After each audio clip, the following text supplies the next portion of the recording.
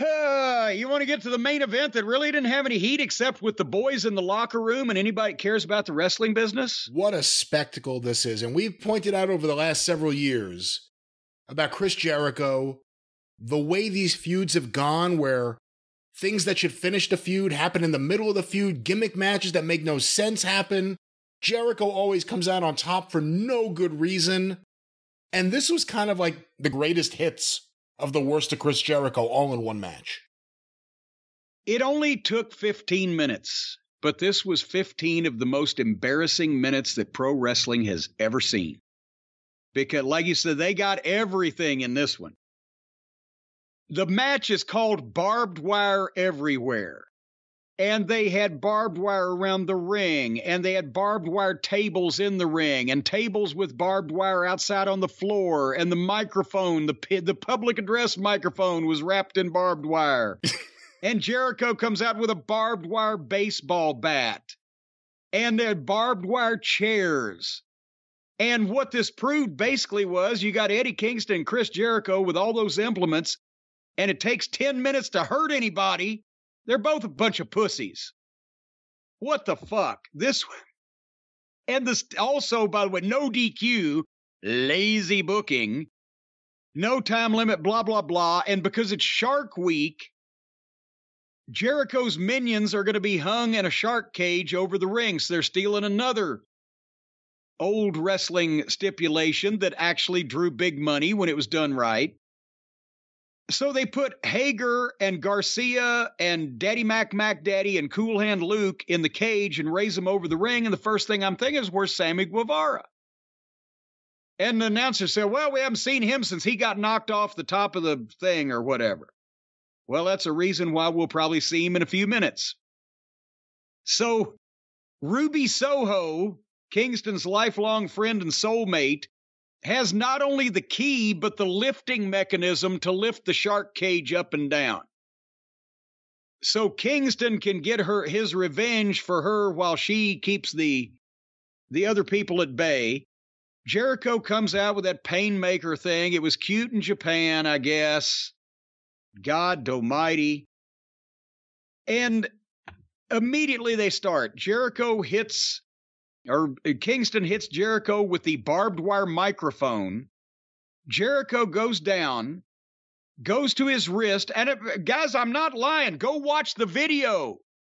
It's not like the Zapruder film. You don't have to analyze this. It's on high definition television. Jericho goes down, pulls his blade from his wrist, and starts gigging on camera. So the director, realizing this, cuts to a different camera shot so you can see it better.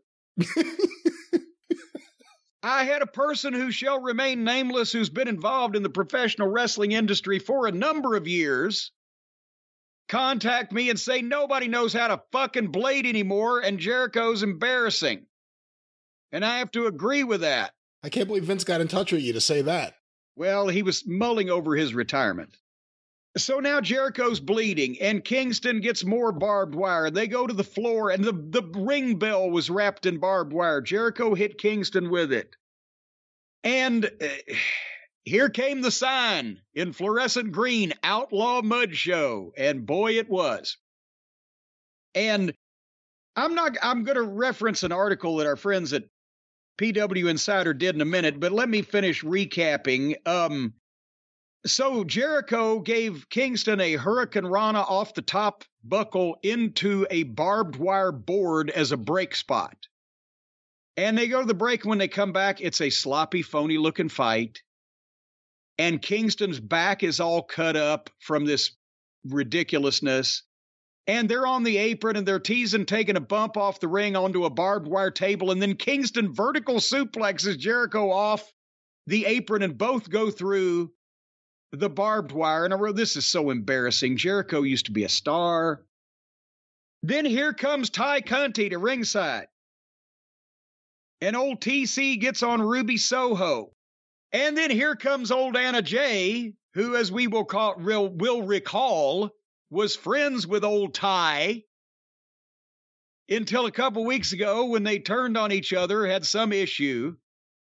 And then Anna Jay turns back on Ruby Soho and joins up with Ty Conti again. So a lot of these people are very fickle. And so they they beat up Ruby Soho. They lower the shark cage with the heels in it. What? You're forgetting a big part. Well, they've got the key, too. By this point, the fans were groaning. Oh, yeah. Well, I mean, it's abominable. This is rotten. And the people are just grumbling, as you mentioned, and groaning while all this is transpiring in front of them. But the best part that really, now they started to giggle. At least they entertained the fans with this, because Ty Conti got the key and couldn't unlock the padlock on the shark cage to let the heels out. And she's fiddling and she's fiddling and she's fiddling. And finally, Brian, I know you know because you saw it, but I will surprise the fans listening with the method in which the heels got out of the shark cage. You want to tell them or you want me to tell them? Oh, please, you tell them. I'll tell them. They just turned sideways and walked through the bars. I'm not making this up. They locked the heels in a cage so they couldn't interfere in the match. And when the girl was too stupid to turn the key in the padlock and open the door, they just turned sideways and walked through the bars. So now they all got in the ring and got fake, bad-looking heat on Kingston. But then here came all the baby faces, and you couldn't even tell which. Just now it's 10 or 12 guys fighting at ringside. But they got in that big brawl, 10 guys, and then, well, you know what they did, Brian. They fought off. They just fought off. 10 or 12 people are having a fucking wild hayrube all around the ring, and suddenly they've disappeared so that Kingston and Jericho can take more bumps into barbed wire. And everybody else disappears. Then Kingston comes at Jericho with a chair wrapped in barbed wire, swings it like Paul Bunyan. Jericho jumps up and gives Kingston a code breaker. And Kingston's chair comes down on Jericho's face and he breaks his own nose. Then Jericho gets the chair. Just clarify, you're not using hyperbole. He broke his own nose. No, he broke his own nose. His nose is broken. And he's the one that did it. His move to Kingston propelled the barbed wire wrapped chair into his own face. And we're not done yet. Because now Jericho gets the chair and hits Kingston with the two fakest, lightest, most obviously worked chair shots in history. Remember when Hulk Hogan did the worst chair shot ever in WCW in 1997? This was worse. And then Kingston comes back from being hit with a barbed wire chair, but not hard, and hits his back fist and gets a 2 count. And then he wraps Jericho up in barbed wire and gets him in a stretch plum. But now here comes Sammy Guevara. And he just jumps in the ring, gets on Kingston. And they're starting to get heat on Kingston again.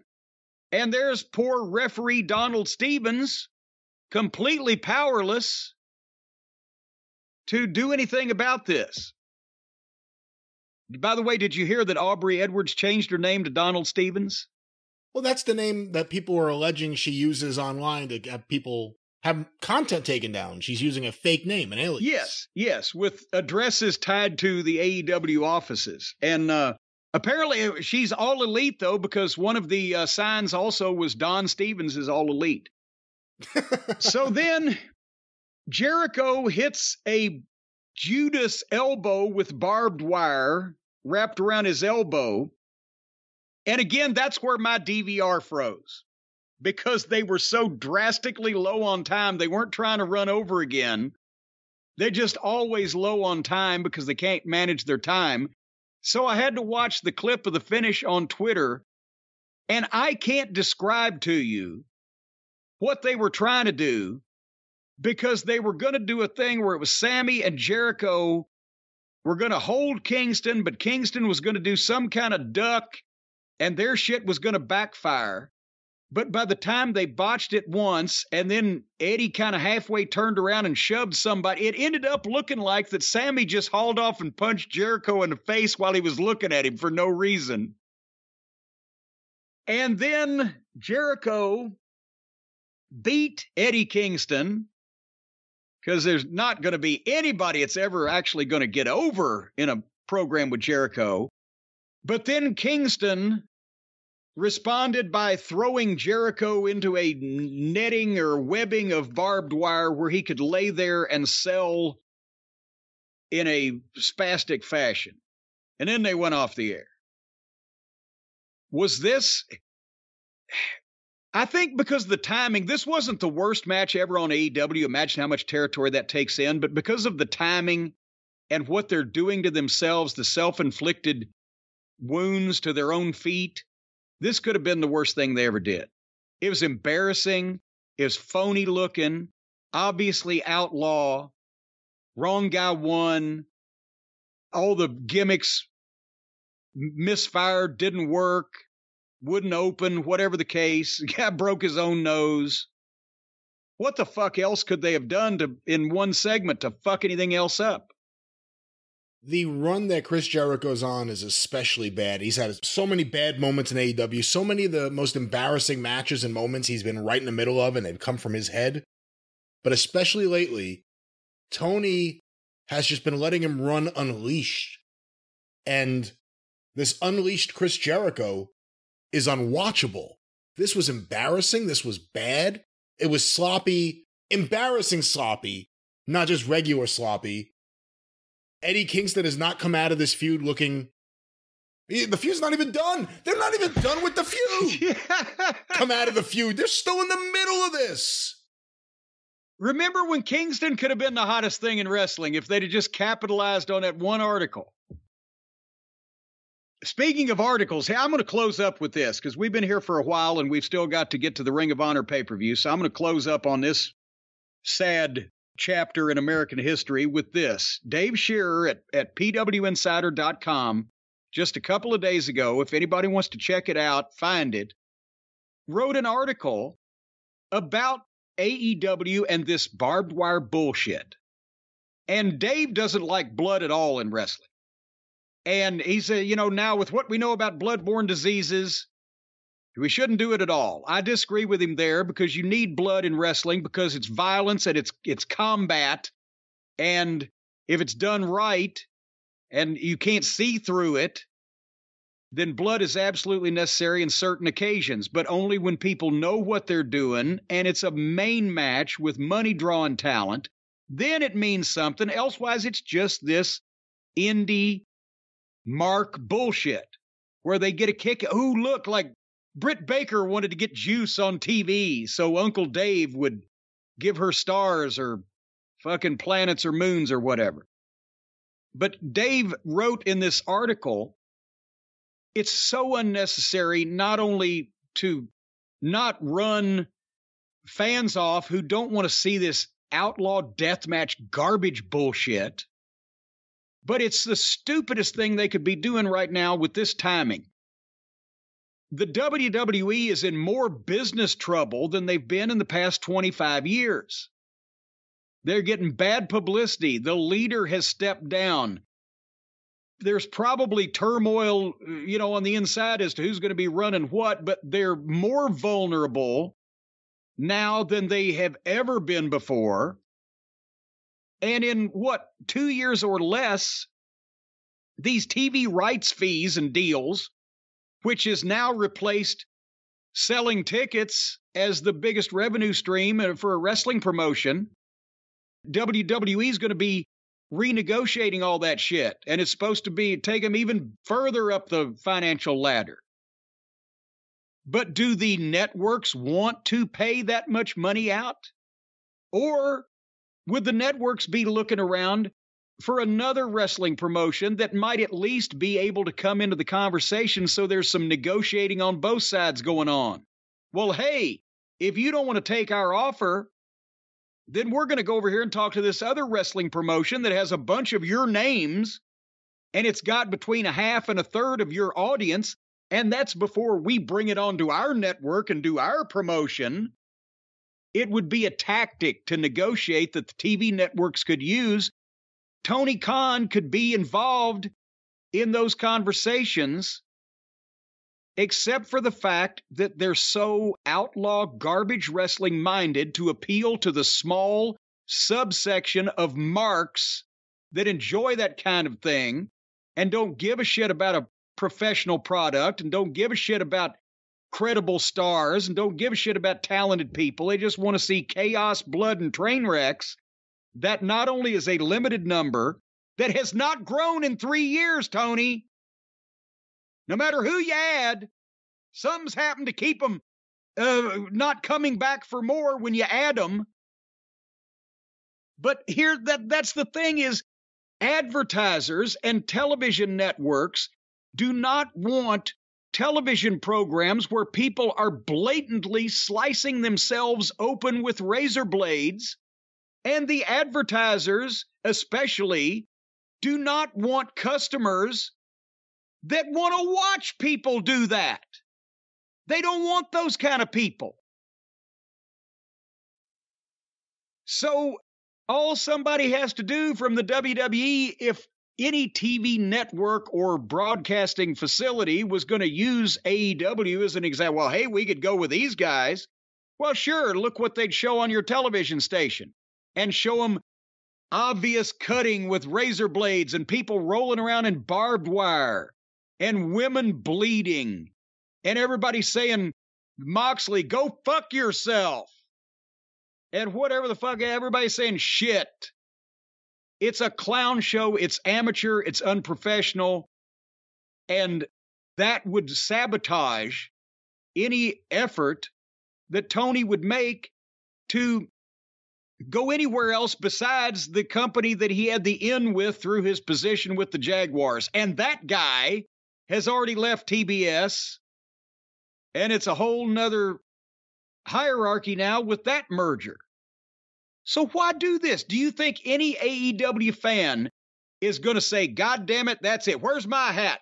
Give me my hat, Gomer. I'm throwing my hat down. I'm never watching this show again because I didn't get to see a barbed wire match with a fucking 50-something-year-old goddamn midlife crisis wannabe rock star slicing himself open with a fat guy from New York that could get over by talking, but he's too fucking wrapped up in his Japanese strong-style bullshit to know what his talents are.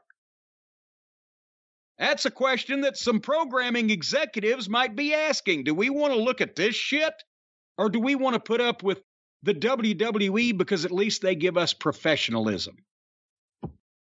Can you imagine if Frank Sinatra decided to, like, all of a sudden do Gigi Allen's act? That's what Chris Jericho's doing here. He's trying to be something he's not. Thank you. That's a wonderful simile. What? You would have thought a guy like that could have taught these guys something about how to be more professional and maybe appeal to a broader audience. Instead, because he's got a goddamn crisis going on of whatever, he's dyeing his hair and slicing himself with razor blades, rolling around in barbed wire with his minions locked in a cage that they could get out of if they took a deep breath and held their stomach in. Can you imagine a panic attack you would have had if you were hoisted up in a cage that you could have just slipped right through the middle? Fuck, that was the one good thing about the cages I was in. I couldn't get out of them. I wasn't going to fall out of the fucking thing. Is Chris Jericho, seriously, serious question. Is Chris Jericho the most embarrassing wrestler in the business? Currently, the last few years. I'm thinking it's it's pretty much a no contest at this point. Remember what you said about Moxley? I mean, you said about Moxley, you called him the worst wrestler in the world. You have to take everything into the equation. His position on the card, how he's used. Look at Jericho. Who's more embarrassing than Chris Jericho? Well, and that's the thing, because Jericho at one point was a star, was a great talent, was really out there performing at a high level, blah, blah, blah. Moxley, I don't think ever has. So it's even worse for Jericho because he was good. He knows how to do this shit. He was good once. But I don't know what has entered his mind that he thinks that he needs to do this just to appeal to the younger generation, when in actuality, he ought to show the younger generation the appeal of quality professional wrestlers of his generation, and why that the audience was 4 or 5 times bigger when they were all on top. And instead, bleh. He latched on to hold on. He needed something to hold on to. And he found all these young guys.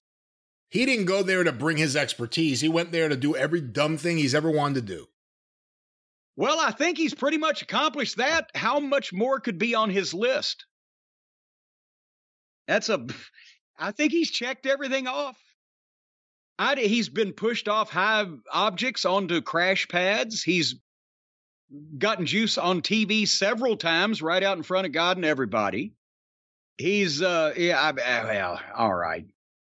Closing thoughts on this match. And the people he talks into doing this stuff with him.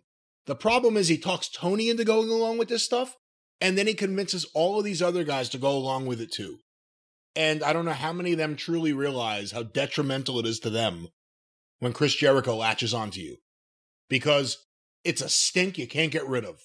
It's a BO you can't get out of your car. And MJF's the only one who's successfully gotten away from him and had a fine career since then. And they used Bonami. There you go. With a nice throwback to the Ghost and Mr. Chicken. The horribleness and awfulness of it will never actually be forgotten. And that was AEW. Let's see what they do next week. Maybe it'll be a live fucking beheading. That'll get the networks all fired up to bid for the product. Well, that was that.